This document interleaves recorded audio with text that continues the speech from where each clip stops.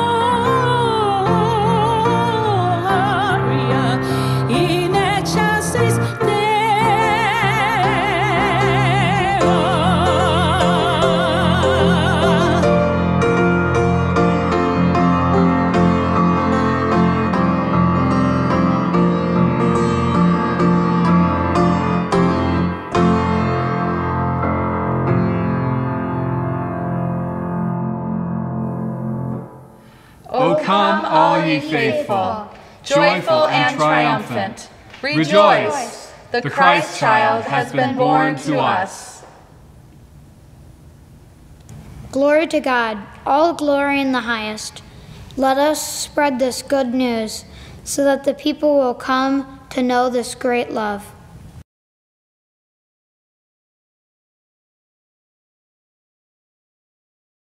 We light the candles of hope and expectation, preparation and peace, revelation and love, proclamation and joy, and now the center, Christ candle. Let this serve as a reminder to us that Christ is the center of our lives and the hope of the world now and evermore.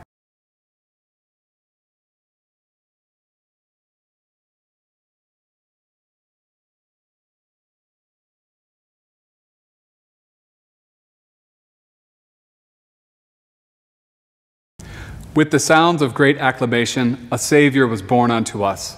O come, let us adore him, Christ the Lord. Our song of reflection is, O come, all ye faithful.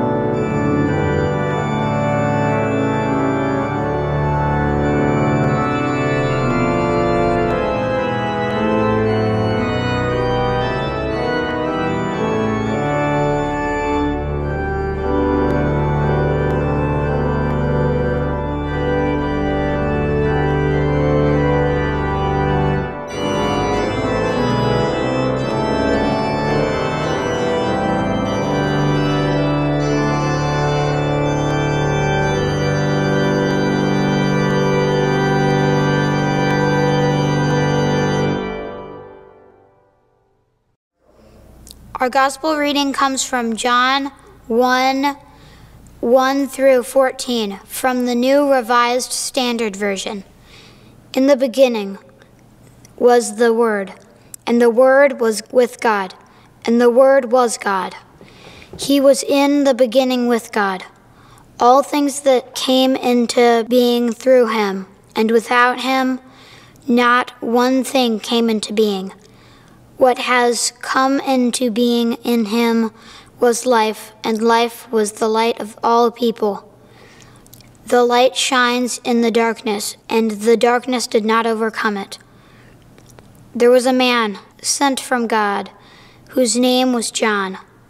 He came as a witness to testify the light, so that all might believe through him. He himself was not the light, but he came to testify the light. The true light, which enlightens everyone, was coming into the world. He was in the world, and the world became into being through him. Yet the world did not know him. He came what was his own, and his own people did not accept him. But to all who received him, who believed in his name, gave power to become children of God, who were born not of blood, or of the will of the flesh, or of the will of man, but of God. And the Word became flesh and lived among us, and we have seen his glory, the glory as of a Father's only Son, full of grace and truth. Merry Christmas. I would like to especially welcome the children with us and invite you in for a time just for you. Don't worry, the grown-ups can listen in too. I brought something special with me today. You may have one in your house. It's called a nativity scene or a creche. You can find figures of some of the people and animals from the Christmas story. A long time ago, Joseph and Mary had to travel a long way from Nazareth to a town called Bethlehem. The journey likely took them 4 or 5 days. I'm in Lansing right now, so that would be like walking to Grand Rapids to the west or Holly to the east. Once they arrived in Bethlehem, they found a place to stay, and baby Jesus was born. I imagine everyone was filled with joy and very tired. Not too far away, there were shepherds taking care of their sheep. Have you ever been around sheep? They can be very stinky. And the shepherds saw angels and heard them singing and talk about a new baby. The shepherds knew they needed to find the baby the angel told them about. So they did. They found Jesus in an unexpected place in an unexpected way. They shared all that they had seen, and they remembered everything. The nativity that you might see at church or have at home helps us to remember everything too. In a few moments, Bishop David is going to share a message with us about how we find God and how God shows up all around us and even through us. Remember how the shepherds found baby Jesus in the manger? There are lots of ways that I find God. I find God when I read my Bible. I find God in children's books. I find God in church, in music, and in prayer, in teaching and learning.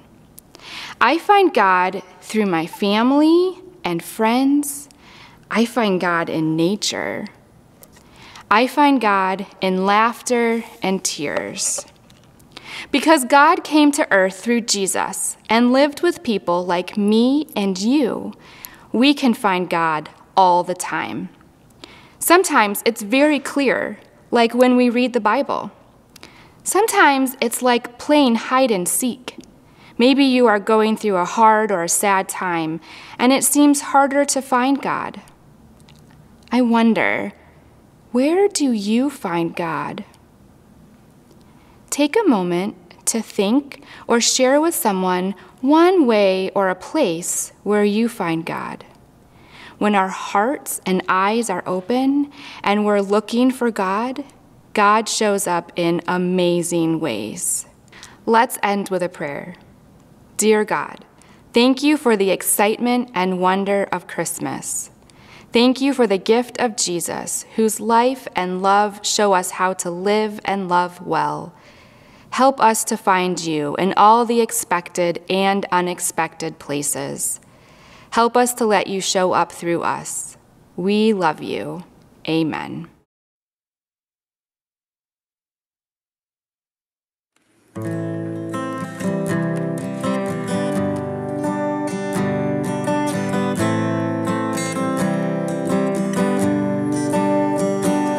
What child is this who lay to rest on Mary's lap is sleeping, whom angels greet with anthems sweet, while shepherds our keeping.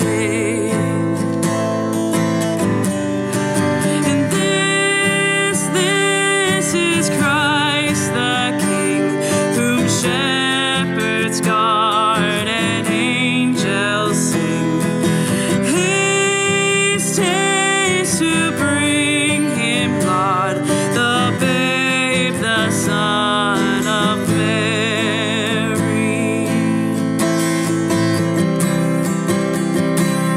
So bring him incense, gold, and myrrh. Come, peasant king, to own him, the King of kings. Salvation brings.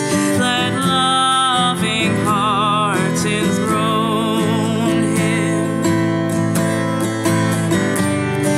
And this is Christ the King, whom shepherds guard and angels sing. Haste, haste to bring him God, the babe, the Son of Mary. And this is Christ the King, whom shepherds guard and angels sing. Haste, haste to bring him Lord, the babe, the Son of Mary.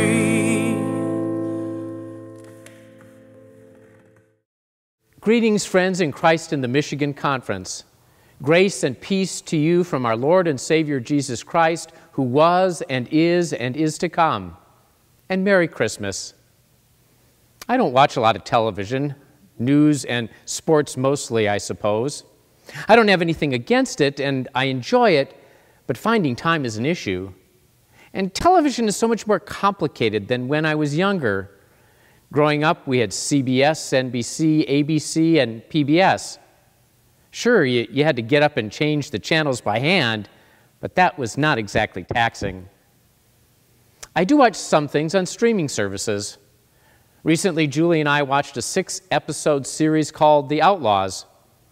I heard about it when one of its creators was interviewed on National Public Radio. A second 6 episodes have also been released. The series is about a wonderfully quirky group of 7 people in Bristol, England, who have been assigned community service for breaking the law. Early on in the show, one of the 7, an internet media star, asks another, "Can you take my picture for Instagram?"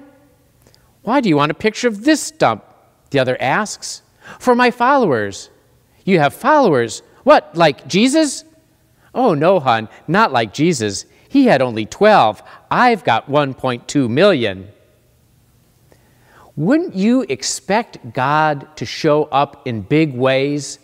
Fireworks, parades, huge multimedia campaign, hashtags, millions of Instagram followers. Certainly God would seek to be an Instagram influencer.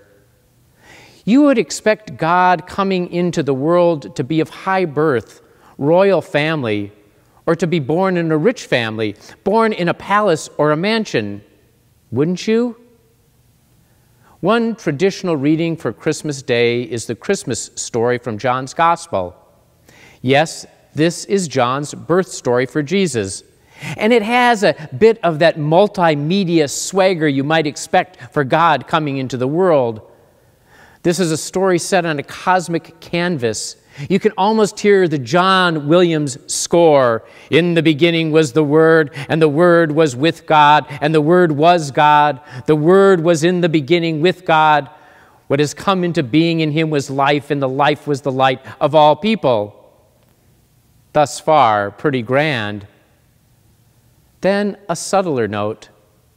And the Word became flesh and lived among us, and we have seen his glory, the glory as of a Father's only Son, full of grace and truth. You may know the phrase translated here, "and lived among us," might also be rendered something like this: pitched a tent among us, or built a shelter and sojourned among us. Eugene Peterson captures something of this in his paraphrase, The Message. The Word became flesh and blood and moved into the neighborhood. The scene changes from the cosmic to the earthly. But the earthly can have its gloriousness: red carpets, flashing cameras, palaces, and mansions. Yet on Christmas morning, we read John's Gospel in light of the reading of Luke's Gospel on Christmas Eve. Palace and mansions are not the zip code for the neighborhood into which God moves. No Beverly Hills 90210, no Roman palace, no royal castle. A man named Joseph comes into Nazareth with his pregnant wife Mary as a part of an imperial census. While they were there, the time came for her to deliver her child, and she gave birth to her firstborn son and wrapped him in bands of cloth and laid him in a manger, because there was no room for them in the inn. A manger, no red carpet. And there's more about the neighborhood into which God moves. In that neighborhood, there were shepherds living in the fields, keeping watch over their flocks by night. Well, okay, there's some cashmere in the neighborhood, but it has yet to be taken off the sheep. This is how God shows up. This is the neighborhood into which God moves when the Word becomes flesh. God comes into this world, this bruised, battered, tired, warring, often dysfunctional, heartbreaking world, which can also be tender and caring and loving and heartbreakingly beautiful. God comes into this world in this way. This is how God shows up. And it leaves Mary pondering in her heart. This is how God shows up. God builds a shelter in a manger, not a palace. God moves into the neighborhood with shepherds, not with celebrities or royalty. In his book, Process and Reality, a title that sounds a little akin to John 1, the philosopher Alfred North Whitehead captures beautifully this way of God showing up. The Galilean origin of Christianity, he writes, does not emphasize the ruling Caesar or the ruthless moralist or the unmoved mover. It dwells upon the tender elements in the world which slowly and in quietness operate by love. God shows up in tenderness, often quietly, in the slow work of love. Some of my favorite Christmas stories speak this truth as well.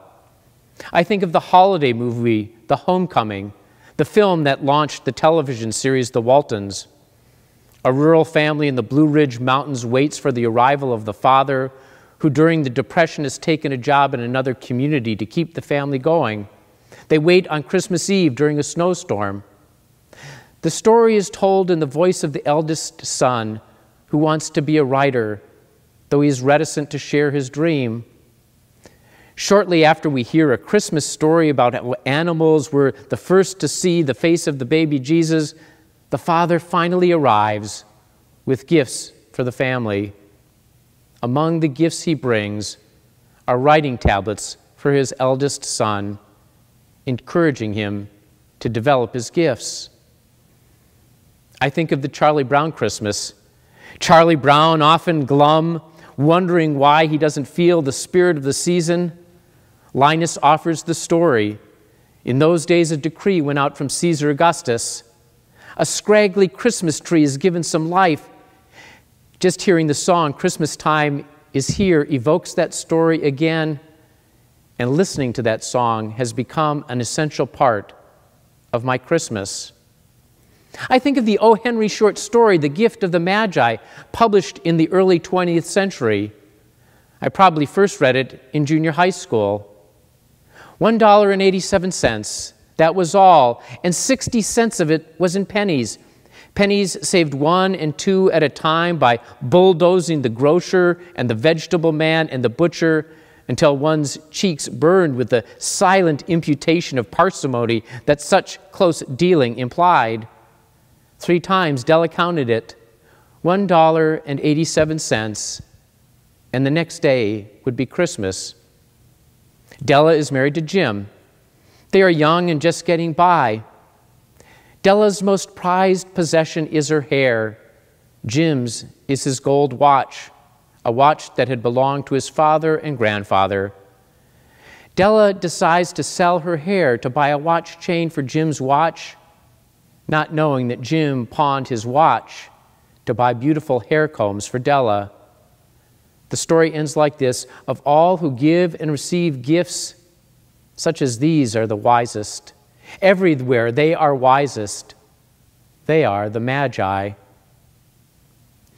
Ponder how God shows up. Ponder how God's grace is found in moments where love does its quiet work in the world. Small kindnesses, steps toward justice, compassionate openness, building beloved community, a helping hand extended, time taken to listen, a warm embrace conveying care, small courage to do the right thing quietly, difficult conversations that are nevertheless grace-filled, and in Wesley's phrase, seasoned with salt. Ponder this Christmas day how God shows up. Mary Oliver, in her poem Praying, writes, "This isn't a contest, but the doorway into thanks and a silence in which another voice may speak." God shows up in those quiet spaces in prayer, the silence in which another voice may speak. In the summer of 2021, I visited the Sanford, Gladwin, and Midland area to see how things were coming along a year after the dam failures led to massive flooding in those communities and the surrounding area. I listened to stories of people who had been and were being helped by the United Methodist Committee on Relief. United Methodists respond from the beginning of disasters. When the tornado struck in Gaylord last spring, we received an immediate $10,000 grant from UMCOR to help with the initial response. UMCOR, though, specializes in long-term recovery, working with persons and families who need to rebuild their homes and their lives. They are experts in funding caseworkers who help. And United Methodists continue to work on this long-term recovery. While there, I listened as one man told me that without their help, he would have given up hope. God shows up in small acts of kindness, in the slow, steady work of building a home, a life, a community. In 1996, a congressman from Arkansas, Jay Dickey, led the fight to include a limit on the kind of research that the Centers for Disease Control could do on gun violence. It could not conduct research that would advocate or promote gun control. Dr. Mark Rosenberg was leading the CDC research in this area and was incensed by the passage of the Dickey Amendment. Following testimony at a congressional hearing, Rosenberg considered Dickey a mortal enemy. Yet when invited by the congressman's aide to his office, Rosenberg went. A relationship developed between the two and blossomed into a deep friendship. Rosenberg said of Dickey, when he met someone with views different from his own, he wanted to talk to them even more. They discovered some deep shared values. By 2015, Rosenberg and Dickey together wrote an op-ed in favor of bringing scientific research back into the conversation about gun violence. When Congressman Dickey died suddenly in 2017, his family asked Dr. Rosenberg to give the eulogy. In 2020, Congress resumed funding gun violence research. God shows up in difficult conversations that become grace-filled and seasoned with salt. Steve Hartman is a news reporter for CBS. He provides what were once called human interest stories in a segment called On the Road with Steve Hartman. He has also developed another series, Kindness 101, working with his two children. Kindness 101 focused on words like compassion, fortitude, service, empathy, purpose, courage, gratitude, friendship. Small, quiet stories are shared. An 8-year-old adopted boy who had been badly abused before his adoption could not cry. He could not cry until his adopted family had to put down their old, sick dog. Then the tears came. I know how it feels not to be loved or cared for, he said. I don't want any animal of mine to feel that way. He volunteers time at a local animal shelter, and he adopts old dogs. Gil Caldwell is a retired United Methodist pastor and civil rights activist. He marched with Martin Luther King Jr. Retired, he now shares stories of the struggle for civil rights in schools. A few years ago, he shared his stories with a fifth grade classroom in New Jersey, including the story of how he and his new bride, Grace, were refused a room in a Pennsylvania hotel in 1957, a room for which they had a reservation, a room to which they had driven 8 hours, refused the room because they were black. The fifth graders to whom they were speaking were aghast. Every student in the class wrote letters to the hotel sharing how they were affected by the story. They asked the hotel, the Mount Airy Resort, to offer the Caldwells a honeymoon redo. The hotel agreed. God shows up in Kindness 101. Friends, I'm taping this sermon well before Christmas. I don't know what world events might be on our hearts and minds today, what news story about war or violence or societal unrest or social injustice might be out there. Here's what I do know this Christmas morning. God continues to show up in our world. God continues to shelter and sojourn among us, be neighbor among us in small, quiet ways. It's not that God doesn't occasionally go in for the spectacular, but more often than not, the Word becomes flesh in ordinary guise. God builds in the kind of neighborhoods where Jesus was born, still full of grace and truth. The goodness and loving kindness of God, our Savior, appears in prayers spoken, small kindnesses done, steps taken toward justice, helping hands extended, time taken to listen, warm embraces, conveying care, quiet courage, grace-filled conversations, and wherever love does its quiet work to free, redeem, heal, and build beloved community.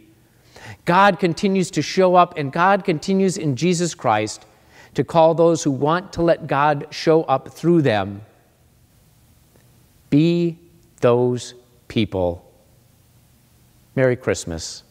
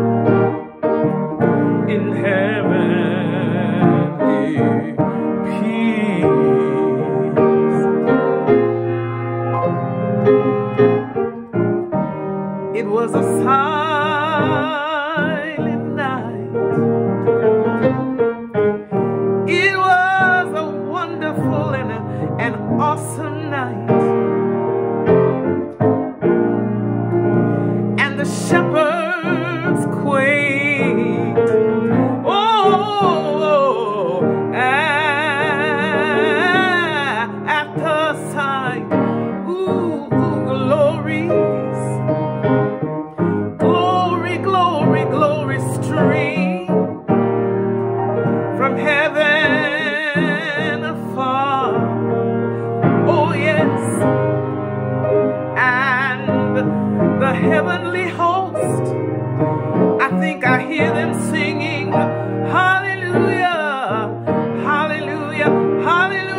Hallelujah, Christ, the Savior is born. He is born, and somebody ought to shout about it, because Jesus, Mary's baby, he's born. Come on, somebody, and sing it with me. It was a silent night. It was a wonderful and awesome and a glorious night. They tell me that Jesus is the Son of God. Oh, yeah. And he's loves pure light. Radiant beams. Thank you, Jesus, from thy holy face. With the dawn of redeeming and sanctified grace. Listen, they tell me he's Jesus.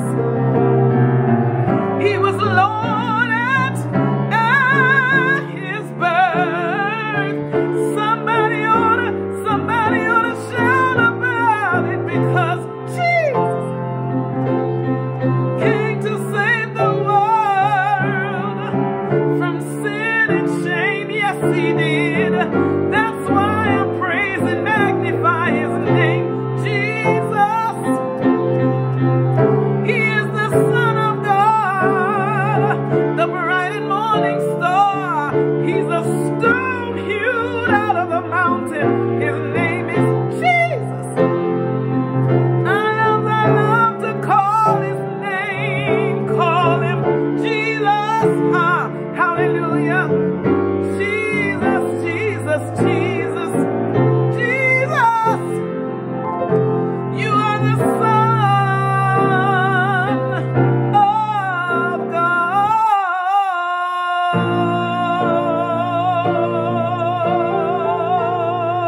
Hallelujah, Jesus. Thank you, God. Yes, God. Ooh, yes, God. Hallelujah.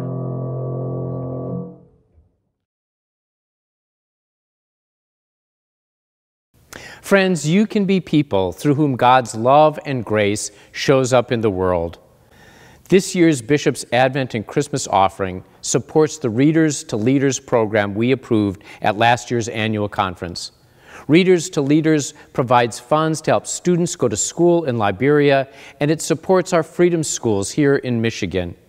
We asked every congregation to raise $600 towards this effort. Even with that, there's more that we can do. So please consider a generous gift to this program. Thank you.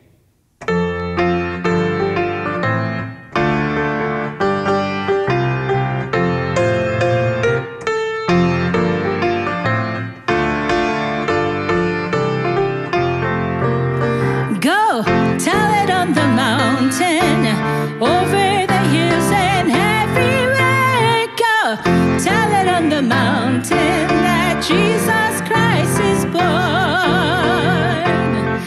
Why shepherd